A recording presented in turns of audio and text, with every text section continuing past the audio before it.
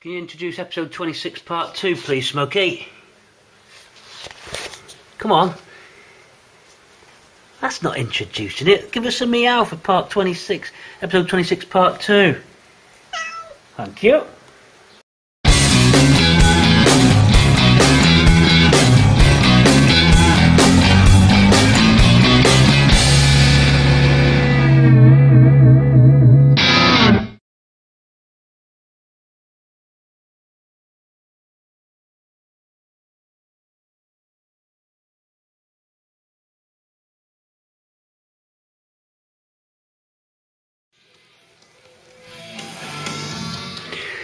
Rock music on because we are up a gear. We've gone up a gear, alright, on the build. Forget the shell, we were just cruising along when we did that.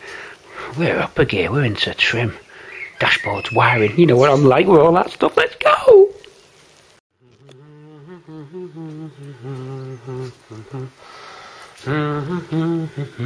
Okay, I told you about multitasking, didn't I? Vinyl prep. A vinyl clean. Don't worry about the aerosols just yet. Prep yet. Paint, colour bond, and Vinylkote by colour bond. 2 lots of vinyl paint there that have arrived. Told you we were doing all the multi. So 1 colours for the door cards, 1 colours for the material on the seats. Now then, we already have the bolster material, we don't have the brick weave. Here is Ford's brick weave, conveniently laid up over the side of the car with a cloth behind it. There may be a little bit of overspray, I very much doubt it. That doesn't really matter. We're short on space, we're short on areas to spray, so we have to set this up like this. Reason being, this material is needed right away because we've got an open window slot. An opportunity has arisen for the retrimmers to get them seats fixed. In my experience, it's best to take that opportunity when it arises, if it's possible, and it is. We dilute down the vinyl prep, the vinyl clean. It's vinyl clean first, dissolves all the oils, greases and contaminants that may be on your old vinyl. Unlikely on this because it's new off the roll, but you never know. This is tobacco, a dark brown colour of Ford's brickweave trim. Easier to use the tobacco colour than black when you're colouring to red, which is what we're doing. We can't get this in the colour that we want, which is ruby light. Ruby interior has 2 colours, ruby light for the seats, ruby dark for the dash, for the door cards. 3 different types of paint, or 2. Sorry, 3 different types of paint. Vinylkote for dyeing this the red that we want. Colour bond for colouring the plastic console and the dashboard part, any plastic parts, colour bond. That's done in a rattle can. You saw the rattle cans just down there. Pre-mixed on swatches that I sent in.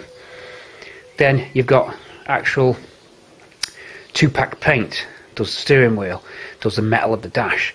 Again in the 2-pack special rattle can.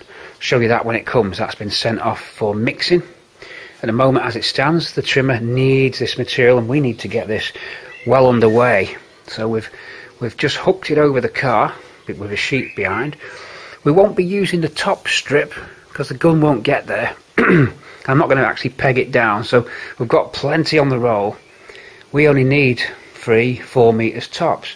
So we've got ourselves a metre there, 2 metres will just be coming up, and we'll slowly let it go over once we've treated it. First thing to do is to clean it up, and as I said, you go vinyl prep, vinyl clean first, then vinyl prep. 2 different types of preparation chemical. One's direct application, one's a diluted one. Here we go, then bringing them up. Here's our mix just across here. Sorry if I'm going a bit quick, but there's lots going on.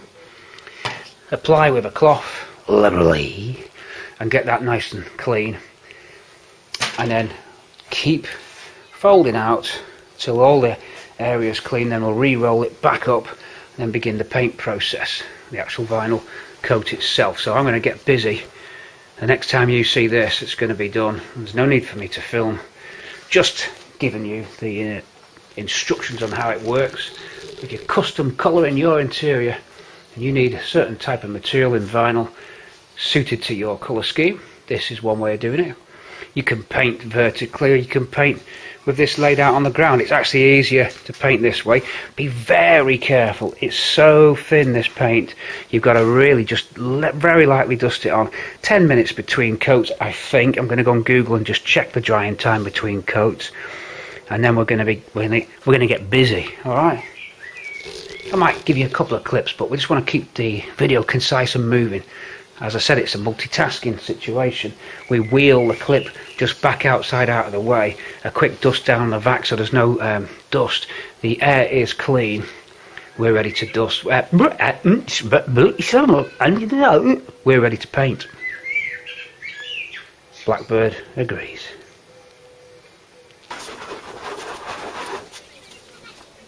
Oops,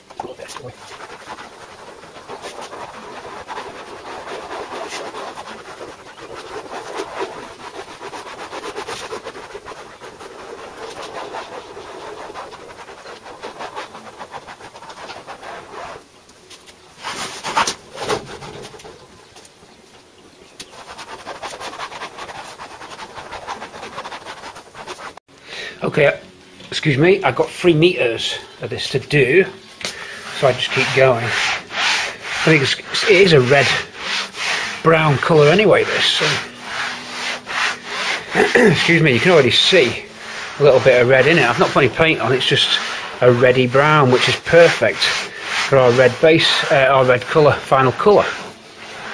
So still doing the vinyl clean and getting ready to move on to the vinyl prep. Just got some boards at the back, resting on the car, bit unorthodox, but we've not a lot of room in here. You gotta go with what you got. Main thing is it's nice and dust free. I did a big vac down. I've got as much dust out of here as I could. So that's that. Now we're going to switch to the vinyl prep and then slowly feed the sheet down and spool it up at the bottom here. Another cloth to go down. And then we'll take it all the way back up and then paint and draw it down, paint and draw it down. That's how we're gonna do it. Okay, let's get the vinyl prep on now. That's this little bad boy of pop here. Okay.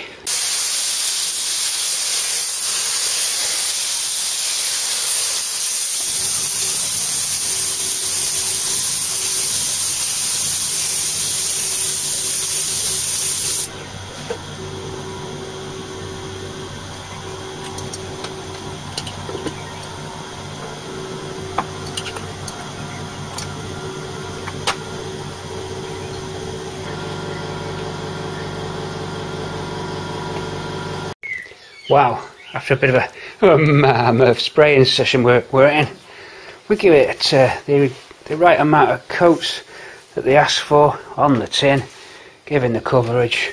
We do get the odd sort of stripes, but what happens is you can kind of like smooth it up, and you kind of like buff it up, and then it gets like a powder on it, and as you just rub it, powder comes off. And it kind of like just goes uniform. So I've had the experience with it before, of course, on Project Ruby, and we know it's a tried and tested system. So it's great. It's just back to how we did Ruby, really. Except I don't think I covered this on the Ruby film, the Vinylkote application. So 3 coats I put on there. I got 2 litres, which gives you 5 metres worth of coverage. So I've just gone through about 1.5, 1 litre, 1.25. Giving me the 3 metres, whatever it is. There's a little bit left anyway, and we think that we've got good coverage there. Always looks different under different lights and shadows, but suffice to say, once it goes on the seats, it really does look the business. And yeah, it works well. So that was the system, the vinyl clean, the vinyl prep, then on with the vinyl coat itself. And for other plastics, we've got Colour Bond, actually a different one. Colour Bond is bonds to just ABS plastics, hopefully. We're going to try that out. We're going to try out Colour Bond and 2-pack rattle cans. You can see in the distance there the suspension clip that was wheeled out in order to do this operation, because this took priority because our available slot with the trimmers, which are normally very hard to get into at short notice, and I've got in there. Although I must admit I did prime him up, so perhaps it's a bit of planning on both sides. Going to roll this up now. It's very quick to dry, and that's it. This is a die, not a paint as such, more of a die. Rub test on it's pretty good. Ruby's got 18,500 miles on it. Constantly getting in and out of the car and no signs of wear on Ruby's seat. So if you're thinking of doing it, take it from me. Technispray, Vinylkote, they're a good company. Over and out for now. Give you a link at the end of the film, but we're going to carry on with the suspension clip now. So we jump across, just like I said, we're all over the place, but I'm sure you like it out there. You don't mind, do you? Here we go.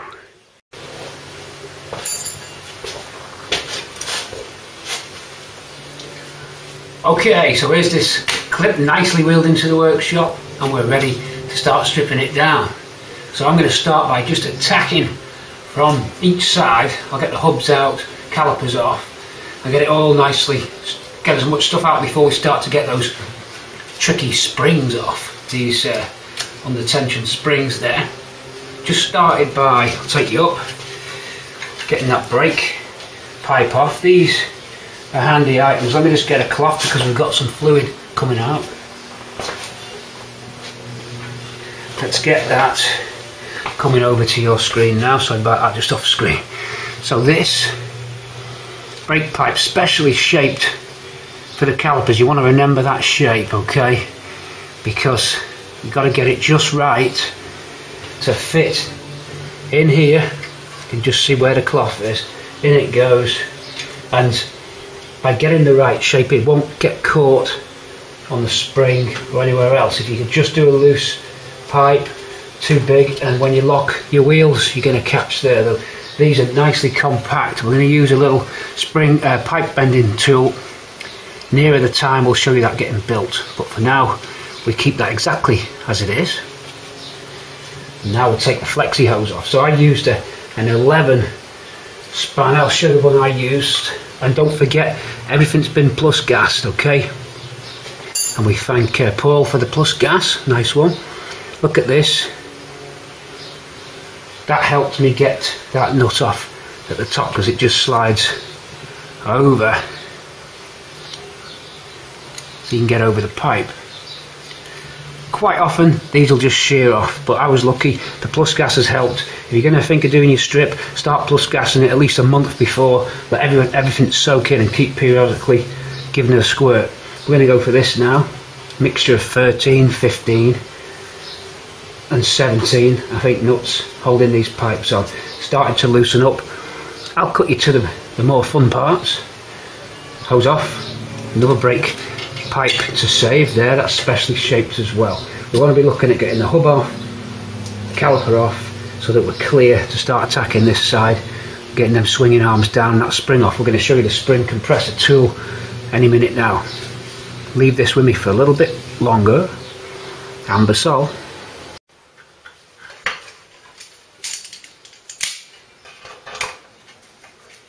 The other brake pipe there, we'll keep that exact shape. Don't want to lose out these shapes of these, so we need to store these safely away somewhere. And that's nicely shaped, that one as well, fits in really well. Could be a factory pipe, doubt it, but whoever's done that's done a good job. So we'll copy that exact. Carrying on now, so that pipe's out of the way. I'm going to get this flexi off next. Here we go for that.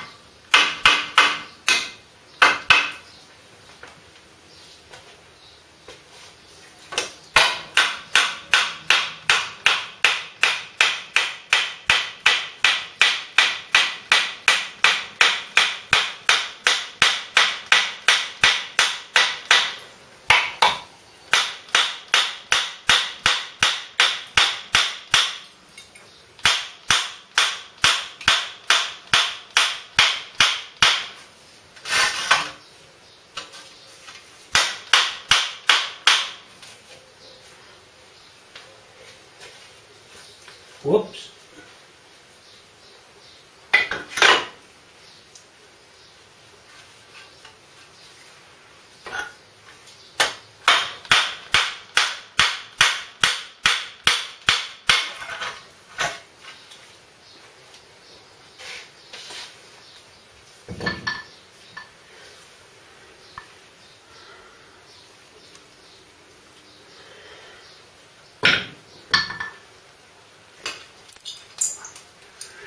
Securing bracket for the brake pipe, that's off. Getting close to there now. These split pins will have to come out. I'm going to have to knock the ball joints and split them. There's a type stabilising bar just behind there. It's a long rod with bushes at either end. It's not going to undo. I can see that it's solid. Just see it. We're going to have to cut that. It's only one way, and that's to chop it.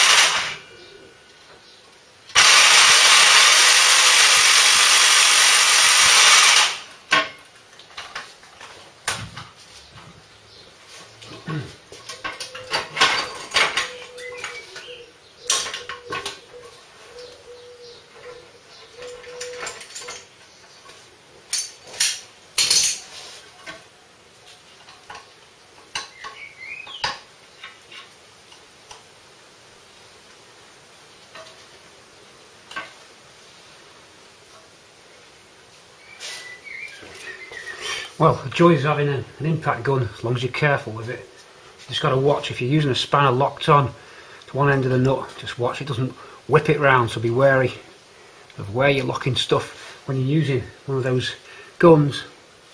I didn't think that stabilising bar had come off, but it's done it.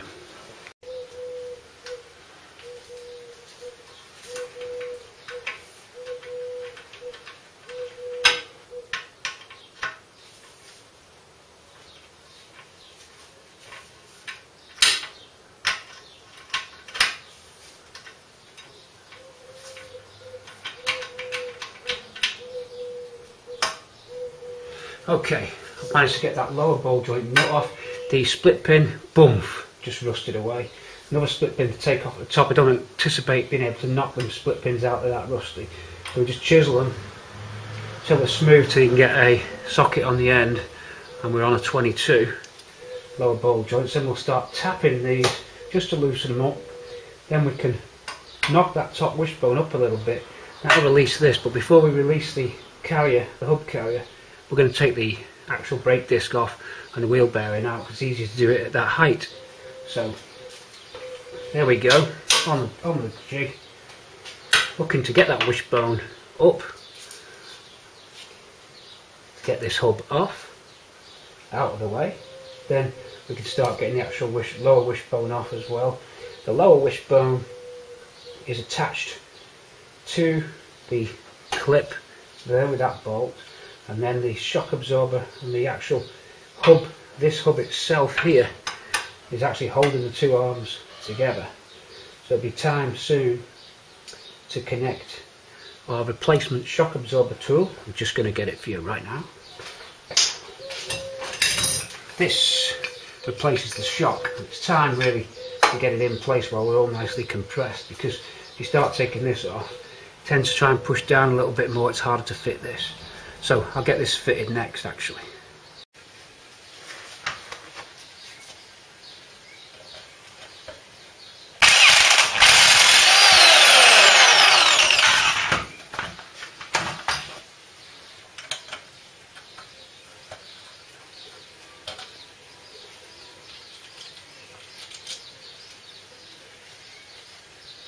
Shock absorber bottom bolts.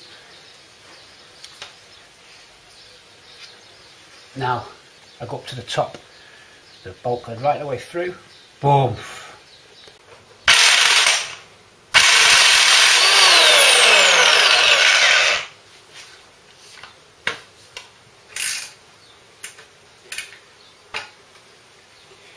That bolt's pretty stiff in there, it's not turning the nuts off, but the bolt isn't.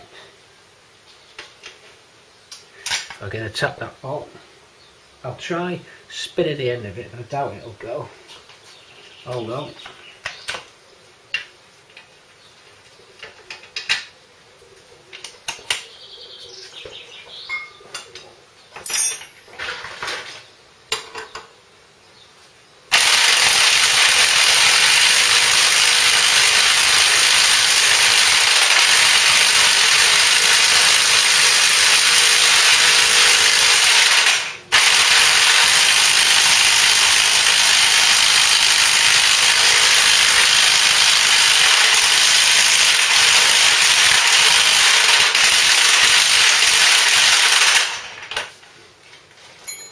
Loose-ish.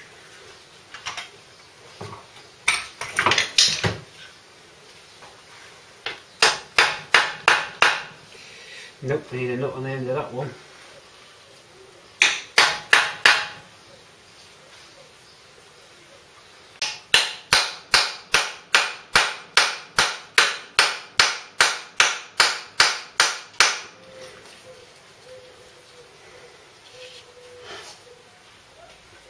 That is stuck. Gonna need heat to get this one out. The sleeve is stuck on the bolt. Shock absorber top bolt. The liner sleeve out the shock is welded to the bolt itself. So I'm gonna try and get it glowing red hot.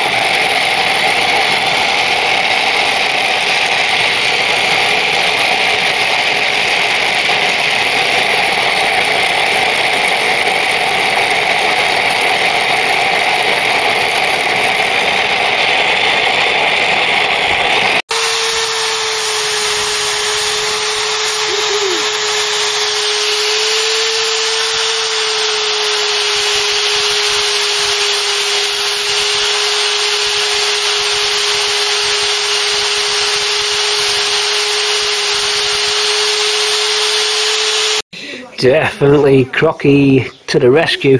I've filed the top off the shock absorber. I'm going to try and chisel it apart now because that bolt is fused to it. It's really tricky.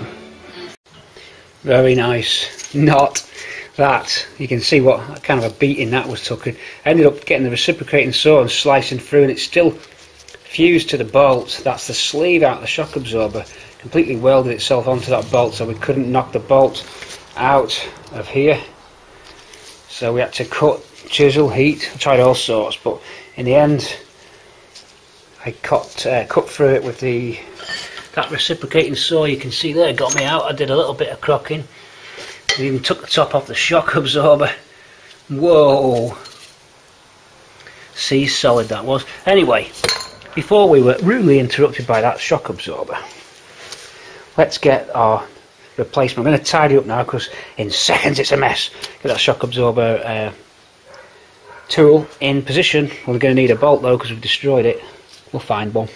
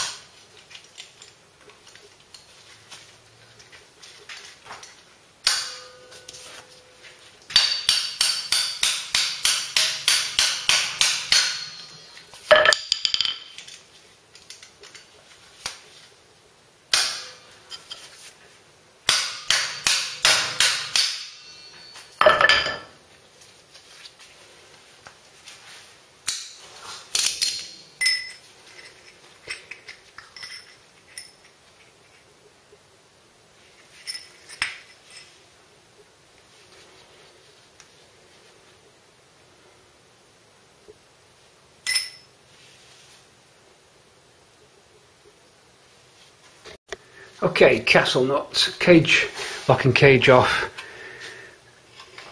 and these are always intact. They always come off no problem. So not sure what size socket that is actually. I should know that. I don't. Socket on there and then the hub will just come straight off, I would imagine, no problem.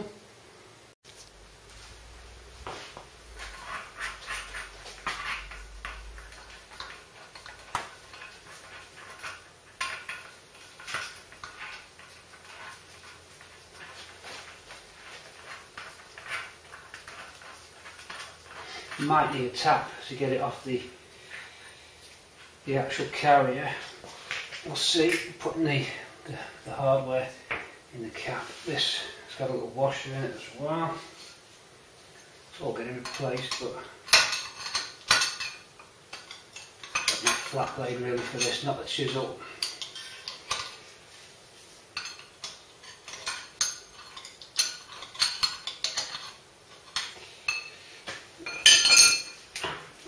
There we go. Washer, and then actual bearing and everything will just come off. There we go. It's the hub off, and it's bearing just there for the outer. There's an inner as well. That's right on the other side of it. That side. We build that up, take that apart, build that up. So we'll put all that on the end of the stub now, just so we've got it safe for now. At least it keeps it all in one place, just so we're ready.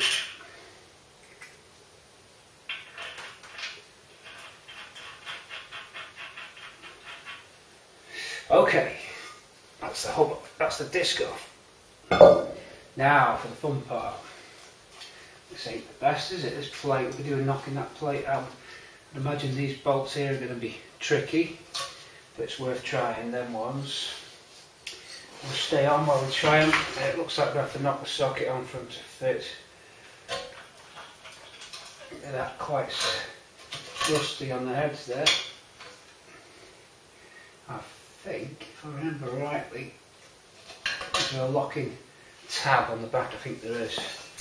A hidden little locking tab around there. Yeah, they are.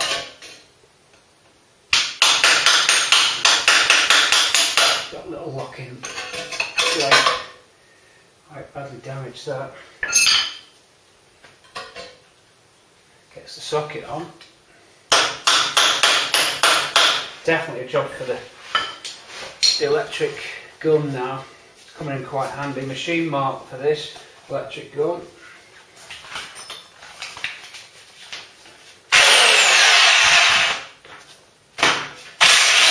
Whoa! Hey! Oh!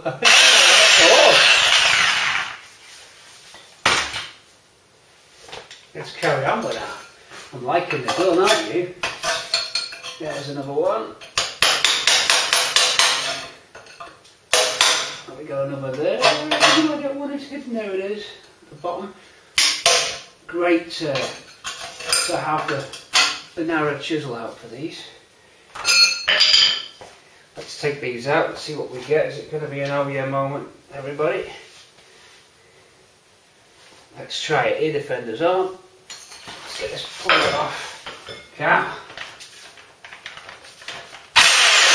Oh!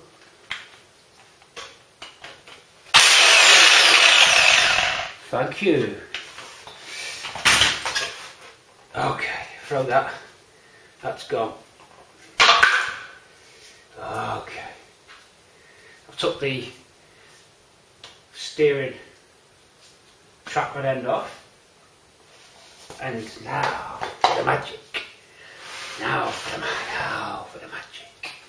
We've got just inside there the telescopic shock absorber replacement, and it has a bolt at the bottom which we tighten up, and a thread then winds up and starts to collapse the spring here, takes the tension off it.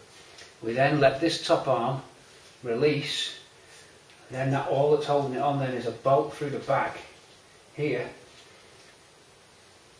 because this is off. At the moment this hub is holding them together, but we've got the shock absorber replacement on now, so when I loosen this hub carrier here, it's not going to try and spring apart because the shock absorber bolt device is now clamping in position. It's time to break the ball joint. Now we've got a special tool courtesy of Mk3, a ball joint splitting tool. We'll go and find that. We'll show you one of the advantages of joining the Mk3 club. You get the tool, it's only 20 quid a year to join the club. Why aren't you in it? Gotta be. You get access to great stuff. Let's try Mk3's and Janie's Super Duper Ball Joint Splitter exclusive to the Mk3 Owners Club. Let's go.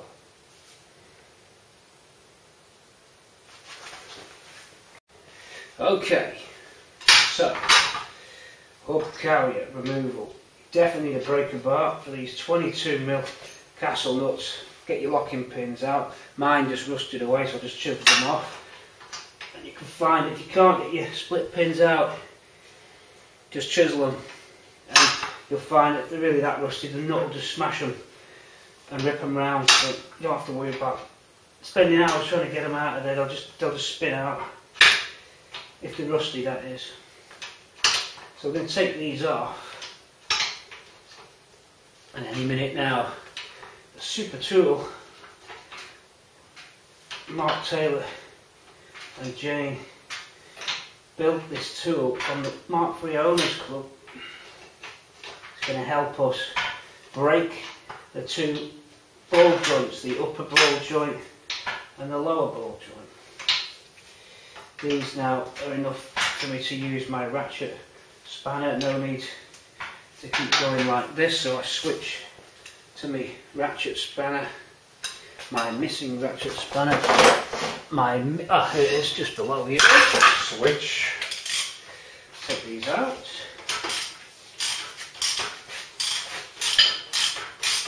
So clip strip down, continuing.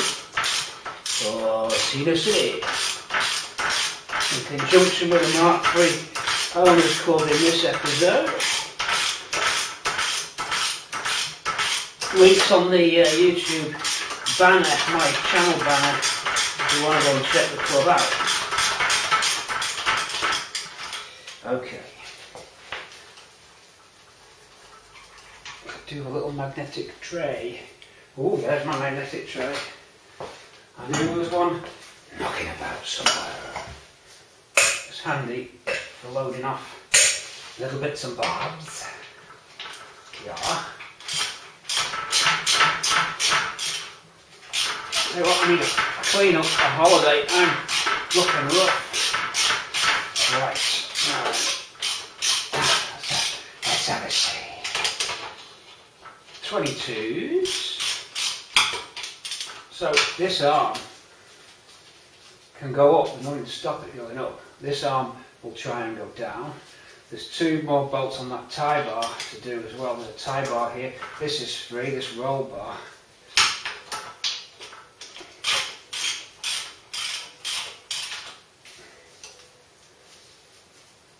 Now, not quite.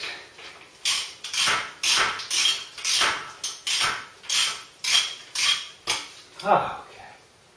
There you go.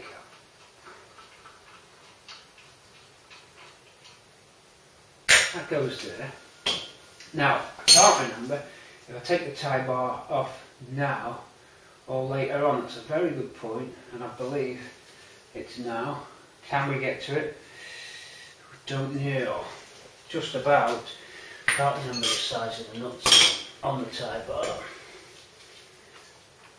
It's 17, I think. Is that 19? That's 21. It's probably 19 or 17. And this is where you start losing biros, pens, lighters, not that I need one, rulers, ear defenders. This is where stuff just goes missing. I've been using, there's one. I've been using the sockets, so I know they're there. Yep, it's that one. And it's time for another application of the gun. I don't think these have a lock-in plate, but they may be nylox. Let's see if our gun can deliver the goods.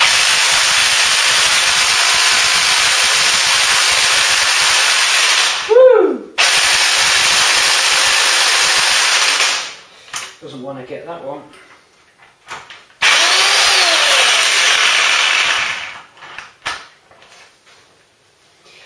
I can't get the socket on that one with that there. Let me move this over. Might be able to reach. Not quite. Breaker bar. It's breaker bar for those. So the gun can't do everything. Now with these being this tight, it'll try and twist my dolly jig around. See this now, it'll try and capsize the jig. You can see the force on the breaker. They are really tight. They're well seized on. See how much we can get on it. While it's bending the breaker bar, I'm going to try and... Well, what I don't want to do is have this slip off and me lurch forward and hit something. These are trouble. That's just spinning the actual nut and bolt. These are going to be horrible. I just know it. They're that seized on and hard to get to. At least one of them is so far. Oh no, they're not going. Houston, we have a problem. These two lower bolts are completely seized. Looking from underneath. I could probably get the air gun on them from underneath. They have had plus gas on them. I might go underneath and get them. So what we're trying to do, there's a tie bar, holds this, stops that flopping around. It's held on with two big bolts. The locking bolts from this side, and the condition of the threads is such that they're just looking like they're fused. I mean, you know, you're talking, this could be 40 years since these have been off. Who knows? I have plus gas done, but I'll plus gas again. I was hoping to show you the Cortina tool. We can get the air gun on from this side, so we could try that.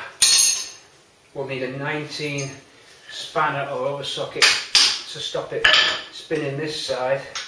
19 spanners have all gone for walks. Where did he go? Where did he go? 10mm, 13, 19, 17, all disappear. Over to my tool chest here, I'm going to find a backup 19mm spanner.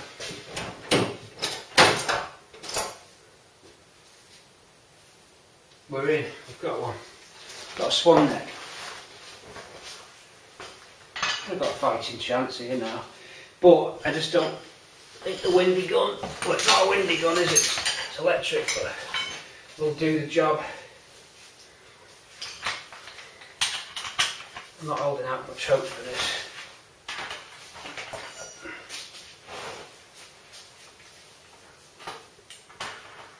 Just make sure it's definitely the right socket. Yep, there is. I knew it. Ah! You see? Got to lock that in place. It's tricky because we've got to lock that.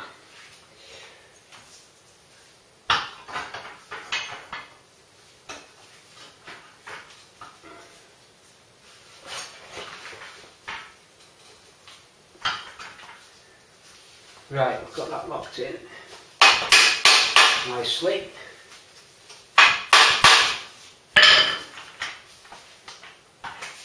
Can't see it. Oh.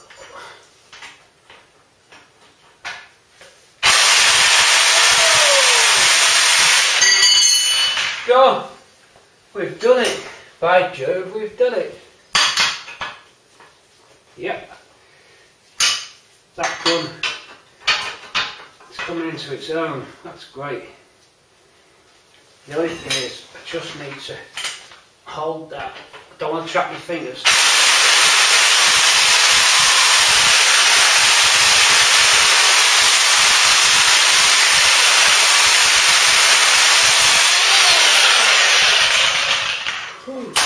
Tell you what, there's a massive heat wave coming in. Shouting. There's a huge heat wave coming in from France. Well, it's already hitting here now. It's gone really humid in here. Sweating.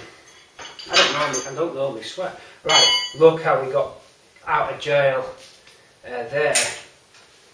We got that off. That looked bad. So this is the shock impact from this machine mod and for this Clark electric gun. I'd say medium use. It's going to do the job. It's already helping me here. Whether or not we get two, we can try the same procedure again. Obviously don't smack myself on the knee with this spanner. I could do the system of, there'll be a way of doing this where you can lock a spanner in place. There will be a method or a technique used out there. Mechanics will know.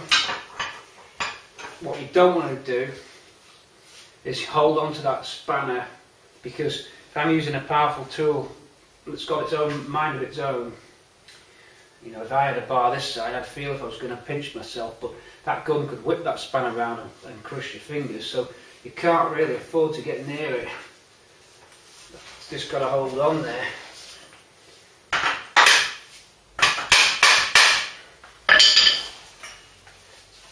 Let's try it.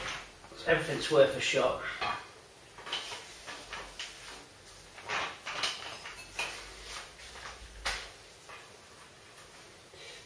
Yeah, it does help if you take the other nut out.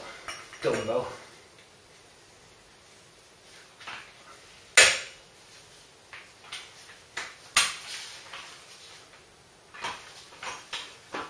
What will we get?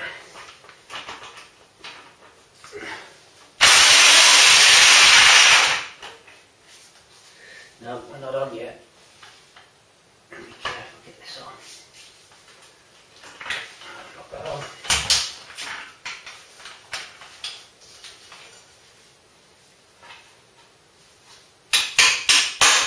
That's better.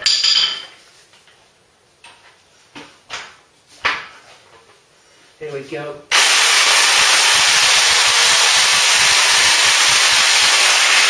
It's like it's done it.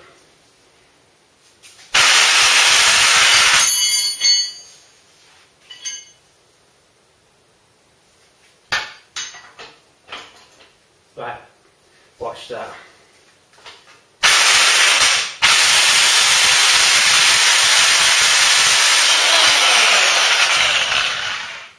That's what I'm talking about. Smoky that.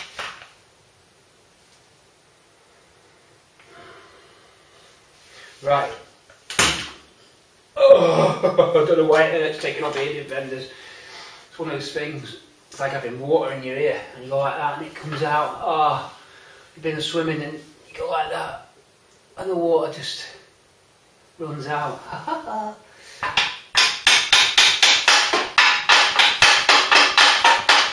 It's the end of that tie bar. That's good to go.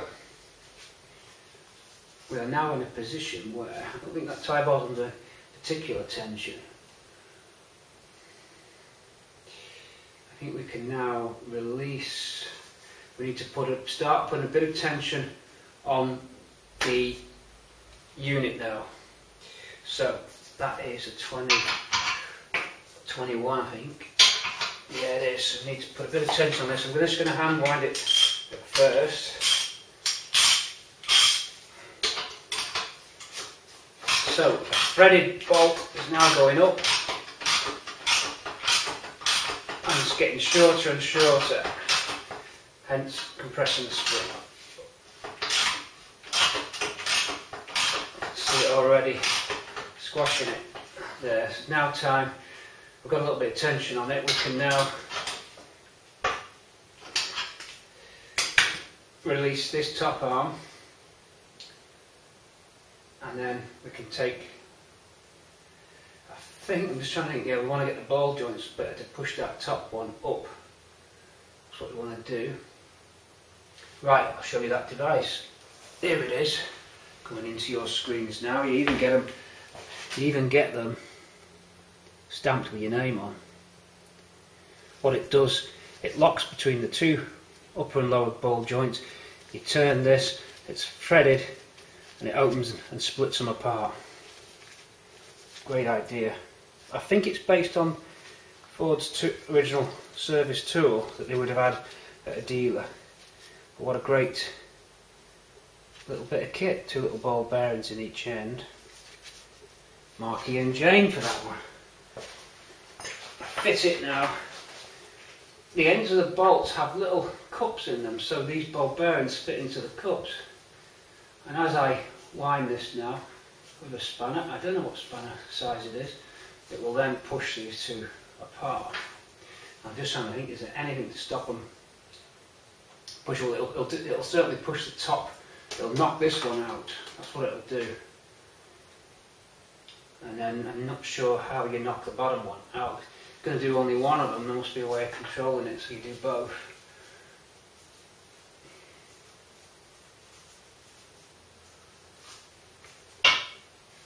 Just getting it to line up.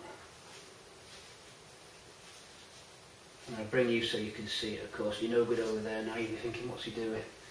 You'll come over here and have a look at this. See you in a sec. Okay, so there we are.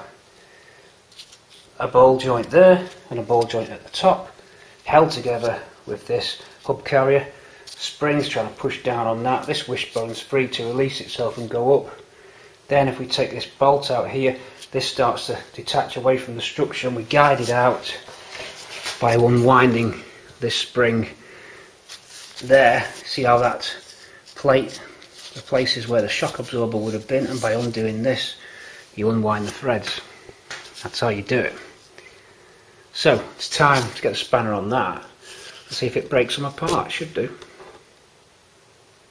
Okay, well, it's pushed the bottom one out okay, and I remembered to put a nut on there. When it does push it out, it pops down and lands on that, otherwise it'll fall completely out. So I'm just tensioning up. I'm nearly end of my travel. That nut really could do being wound in more, but that's now spinning, so I'm sort of like stuck. But it's got plenty of tension on that. I'm going to just try lightly tapping there now, because that's pretty tight, and it should knock that out. There's plenty of tension on that. Okay, going to give it a tap. I don't think I can do it for you. Okay. If it does release, the tool will fall out. Boom, and that's it. I'd say that's a success. I'm glad we caught that on camera. Well done, Mark and Jane.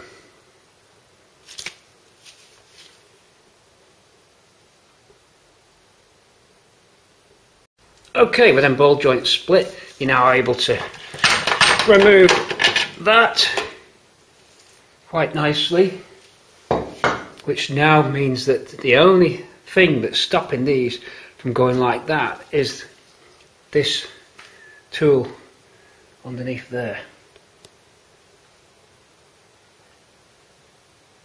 You can just see it there. And the name of the game now, tension it up just a little bit more, then we'll get this bolt out. Then what happens is, once that bolt's out, this will try and ping down a little bit, and you start to unwind it, and it'll just come off, and that'll be the end. And it slowly unwinds that tension there in the spring. That's how you do it. Then fittings are reverse of this. So what I'll do, I'll put a little bit more tension on it now, and then I'll undo this bolt here. Always gets me this. It's always nerve-wracking, because you never know. You think, oh, if the weld breaks on that, that's going to just fly out of there. Take your foot off. Okay, I've wound that bolt, so that's squashed the spring. See how it's compressed now? And this bolt came out reasonably easy. We just knocked that bolt out. Here it is. So we just tap that out of there. When you tap it out of there, this lower arm will tend to just jump forward. You can see, look, I can pull it out, so there's no tension on that bolt, see? That's where you want to be, so that that arm's not under any tension, otherwise you won't be able to withdraw this bolt. That's why you need to collapse that spring up quite high. Bear in mind that these can also be seized in, so you can be thinking that it's because of the spring tension when in fact your bolt's actually seized. So bear both of those considerations in mind. So now all we have to do now is unwind this here, and that's a little bit nerve-wracking. It's probably not as nerve-wracking as actually winding it up. So we're coming out and you'll see it expand, and then eventually it'll all fall apart and the spring will pop out, and then this will come withdraw and the whole thing is done. I'll put this on so you can watch me panic. Here we go. Well, here we go. I don't know if there's a good place to stand, whether you should have eye protection on. I mean, I'm going to go for eye protection anyway. It's probably chopped my feet off with my Converse shoes though.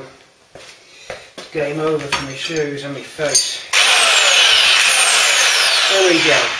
Let's get the tension up.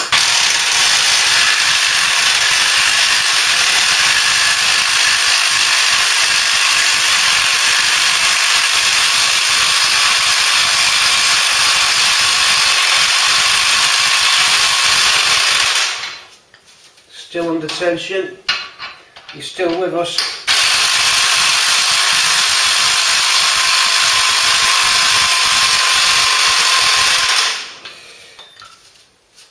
Still under tension. We might be running out of thread now, so where it gets a bit hit and miss. Looking good. Breaking out of there. Oh! I'm so frightened. I think that might be it. Well, there's a little bit left. Let's just go to the end. I've just come to have a little break. I think the battery went, so I've just got you going. I'm nearly there. I just think it's still going to. I think it's still going to spring out. And I think I'm going to run out of thread on the. The only thing is, there's no thread indicator on this. I need to get the torch in and have a look to see if I can see the end of the bolt. I think I can't quite tell. I wish that it had a way of knowing when this is about to run out of spring. I think it's if it runs out of spring, it's all going to suddenly just collapse.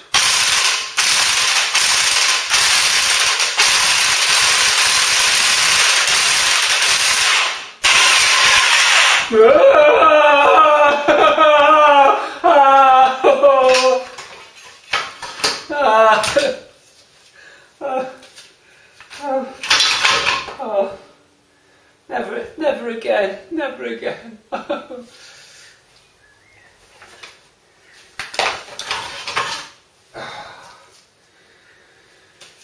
The kinetic energy, the pure kinetic. So what happened there is, it's very close.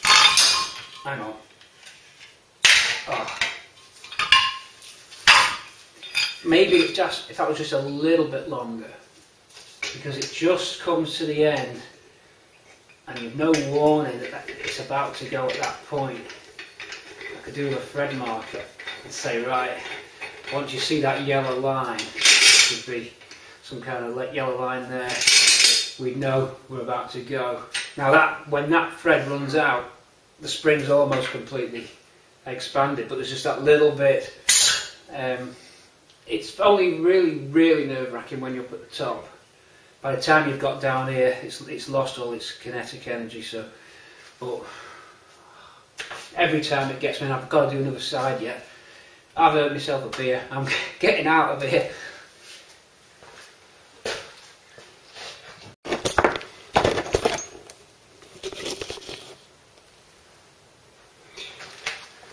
Okay, and with that, your top wishbone is easy to get out.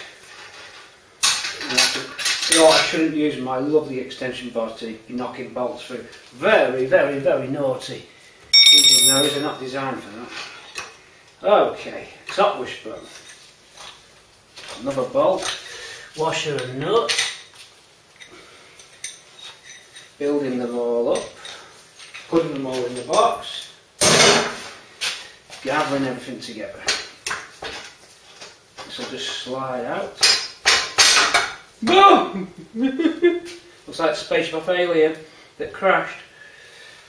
Okay. Top wishbone gone, bottom wishbone gone, tie bar still tie bar front roll bar released, tie bar there. That's completely seized on. We're just going to slice straight through that with the angle grinder with a slitting disc on it. Undo it on that side. There's a big bolt there, that'll be fun. In fact, there's an argument to say you should have got that bolt out before you took it off here, you idiot. Oh, because that'll try and rotate that. It'll probably go. What'll happen is it'll try and spin this round. As if it was on the wishbone, it was already locked, so trying to remember to get these off. Where are they? Are you showing up on camera there? Yeah, them ones. Okay, well that's it for today's job. I'm worn out after doing that spring. Takes it out of you. There's our super device then. I'll just hope you're still on screen, aren't you? So we don't need it here now. Take it out. Down we go. What a beauty. There it is. And that's what gets you out of trouble and gets your springs swapped. It's a special high tensile bolt, by the way. Actually off a spring compressor kit. Spring compressor kit that I took to pieces and used for this. Alright, I built this one. Over and out for today. Catch you tomorrow. I'm tired and I've definitely earned my beer now. I don't care what anybody says. I'll see you in a minute. Pete's earned his beer.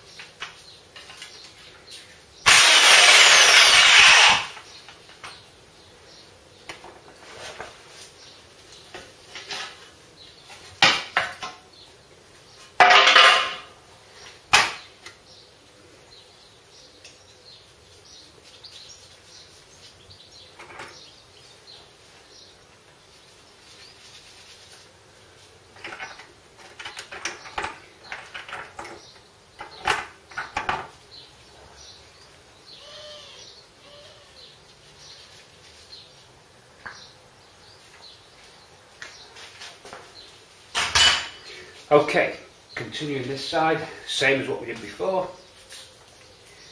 Get the split pins out of these upper and lower ball joints, get the shock absorber mounts off, get this bottom tie bar off. So I'll just keep on hacking away at this one, and then we're nearly stripped down for this clip, cradle, suspension, whatever you want to call it.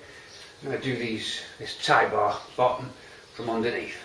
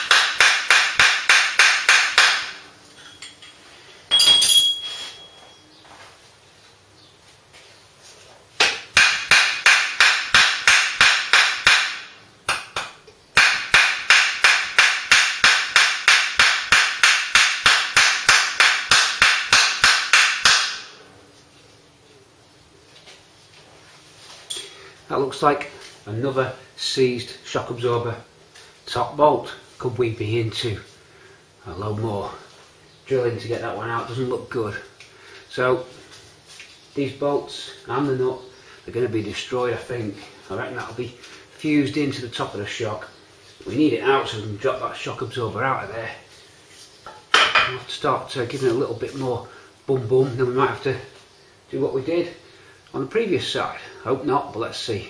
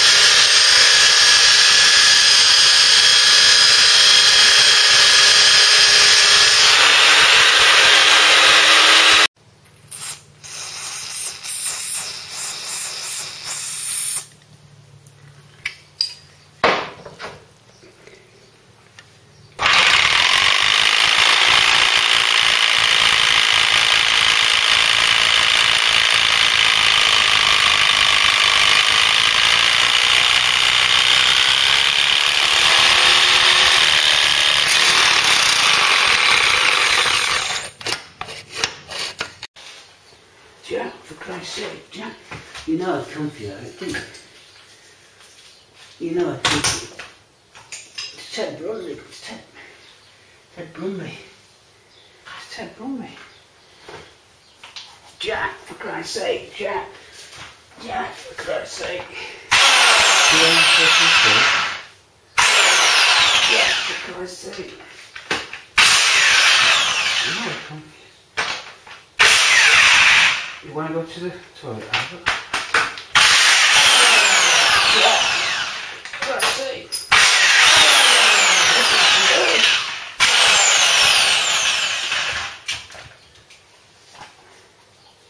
Alright, Pace. Still got your sense of humour. Yeah, I kept that, right? You still got your sense of humour, Jack? Yeah, I kept that, Eric.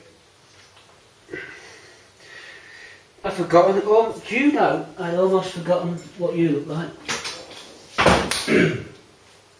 Do you know, I'd almost forgotten what your eyes look like. They're still the same.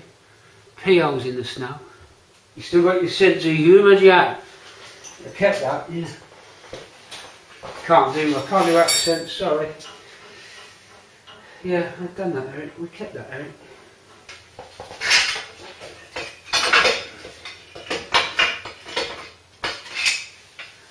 Okay, spring compressor now going on this side of the clip. I keep calling it a clip, but it's a cradle, not a clip.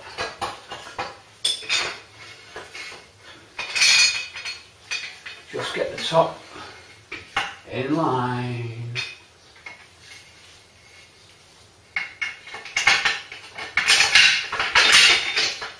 Bottom.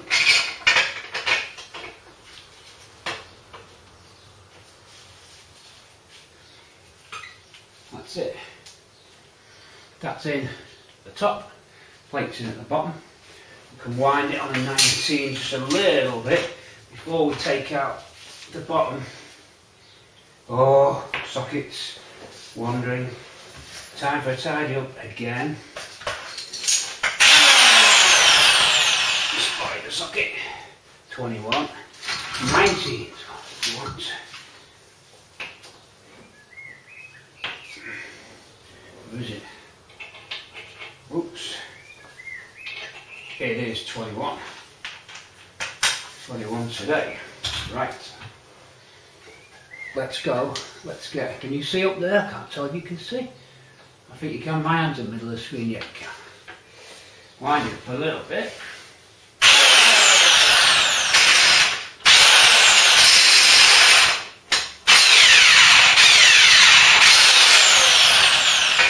Put this on at the bottom.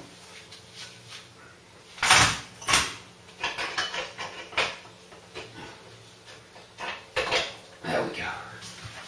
There we go.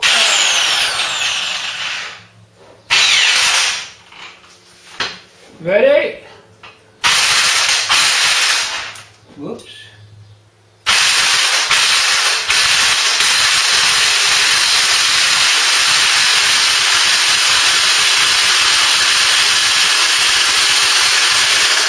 Okay.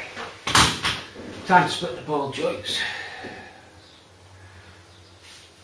So we'll get our ball joint splitter in there now, painted.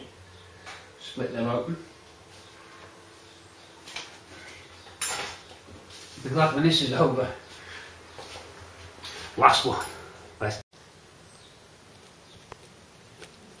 Always use a breaker bar when you're doing these. If your split pins are rusted, chisel them with that nice fine chisel here. It won't make any odds. Don't try and get them out if they're rusted. If you're chucking the ball joints away, it doesn't matter that it's still stuck inside the taper. So I just chisel them out. You never knock them out when they've been in for that many years. They're always seized in. There's no point drilling them off because, as I say, you're not using the ball joints anymore, presuming you're changing. These are original ones because they're held in with rivets. You obviously have to got to drill these rivets out before we take these to the powder coaters. These have got to come off. They can be quite fun. Even when you take the head off it, the rivet still manages to hold in. You've got to knock it out. It can be tricky. Some go easy. So break a bar on the ball joints just to get that nut on its way. Same this side, I'll chisel off the remains of the split pin. Take you down to have a look. That rusty split pin will be around there somewhere. Head of it just there. No point trying to get that out. Then you need the breaker bar, get the torque, and then we're getting to the point where we can start loosening these off, and then just basically you don't take the nut off. I think that's what I learnt. Leave the nut on when you use the ball joint splitter. Okay. Now, you've got two ball joints. Sometimes you can strike those and they'll go. But if you want a guaranteed result, you use this nice little tool. It's got a little ball bearing at each end which fits in the little concaves in the threaded section of the ball joint. Place in there and then just open it up with a spanner. I think it's 22 spanner. I'll check in a second. Put that in there and then it'll crack those open. All we do, spanner tap ready. We've got it somewhere.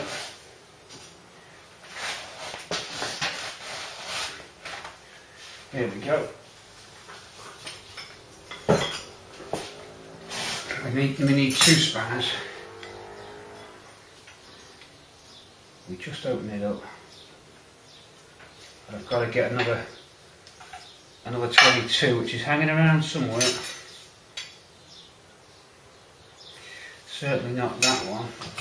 I may have to break and just get this other 22 for you. Then we shall resume. No, things are all starting to go missing. Hold on while I get that. We're going to lock one spanner on, open it, and it should crack those. Let's have a go in a sec. We get a spanner.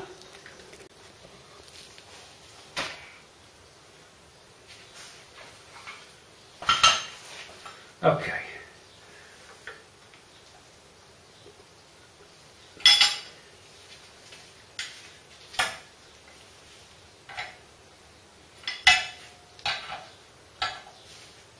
Let them come round and lock that side.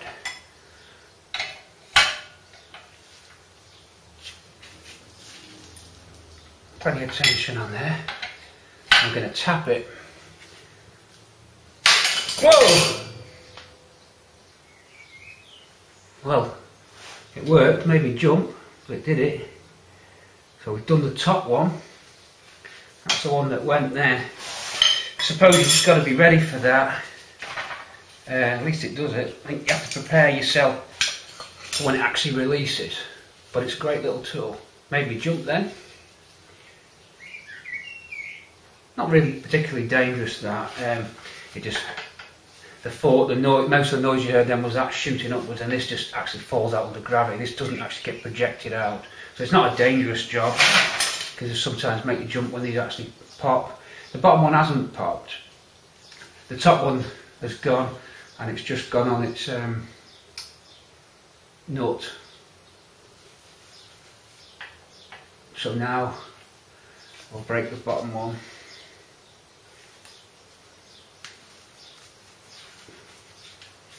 See, the top one's just on its nut there. You can just see. I'll bring you up a touch. Just getting you in. There you go, you're nice and central there. 22, we can carry on with the bottom one. There's enough thread on it to get all the way. I just wish I had another spanner.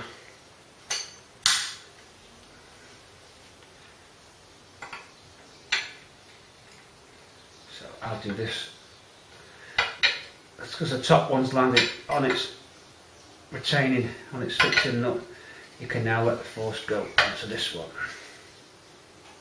If you want, you can just tension it up, then tap it lightly, and you might find that you get a bit more control that way, rather than what I did then, just going quite tight till it actually cracked. You might find you could ease it in. Let's get a copper hammer on. Well, I don't need a copper hammer actually on that.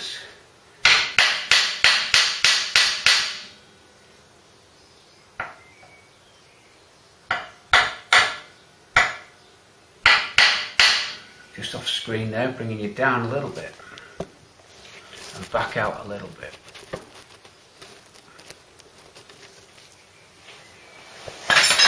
so I can cut the video just there.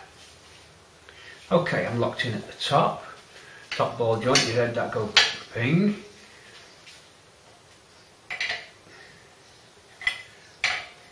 The main advantage is you don't damage your rubbers. You can get a tool which fits in on the rubbers like a wedge shape, and you knock them in. You may have seen those ball joint splitters, but the forks can rupture the rubber, which I suppose in my case wouldn't matter because they're being discarded. So, you know, this is handy if you don't want to damage them.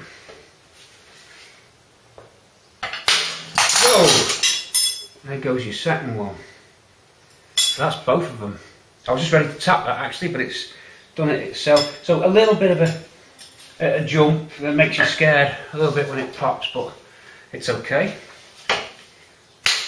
So we're both out on both there. That's gone. Now it's time to, I think we can lift the top arm up out of the way. We can then start releasing this. We need to get that nut out of the back of this arm here now. Let's carry on with that. We can unwind this now if we want. We're going to take this bolt out of the back. I'm hoping that's going to tap out. Now this, the last one I did on the other side, this is the lower wishbone bolt. That was a bit tight. No, this one's good. We're alright, I'll spin you around. This one's okay.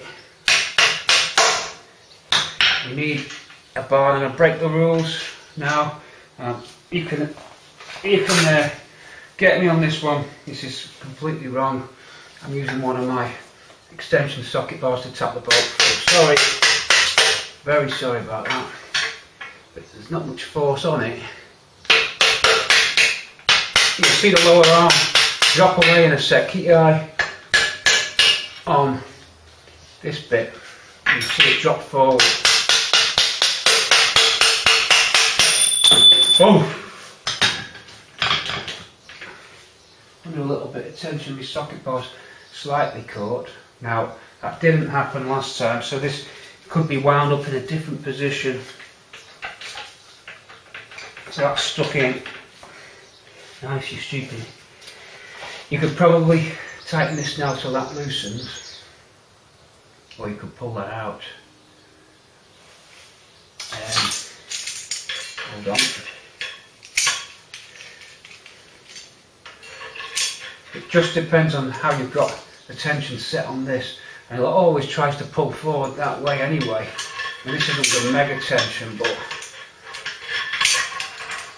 it's enough. So really, it's probably a better procedure than what I've done now, I reckon. But I'm about to get this out. Should be able to.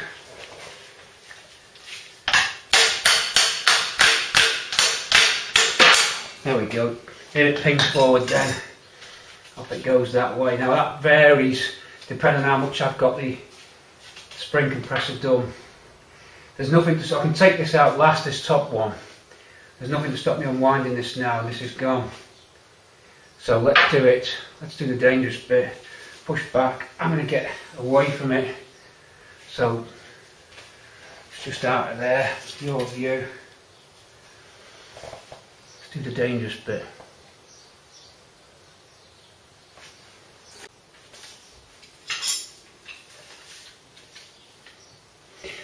Okay then, we have the spring compressor wound up, all the bits are ready to go, wishbone, all the release, ball joint's done its job, thanks to the club. And now we have 22,000 Newton meters of kinetic energy stored in this spring. I mean, this is probably the dangerous bit right now. As soon as I start unwinding it, danger level decreases. Air defender's on, electric winding on, ready to go. Whoa! Okay. There we go. Hold on to your seats, ladies and gentlemen. We're going for a little ride. Goodbye.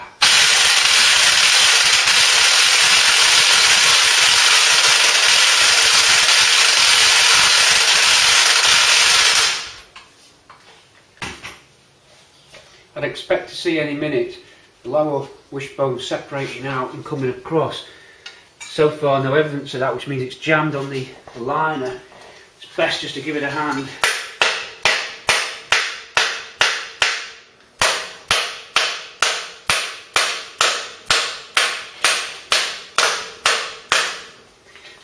We're okay there. Cannot tell you how scary this is.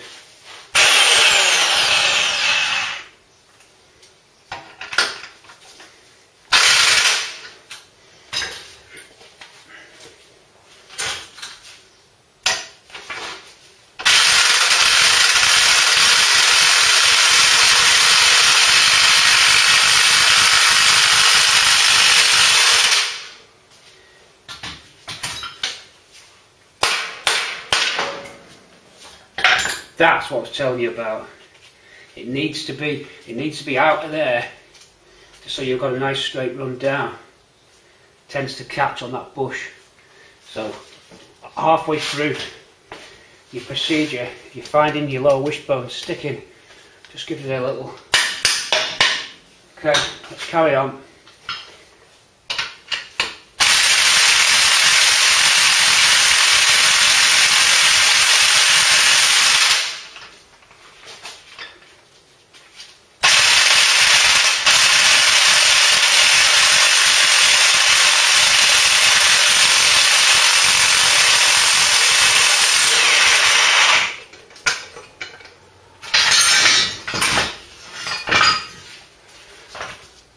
Job done. Phew. Tea break time.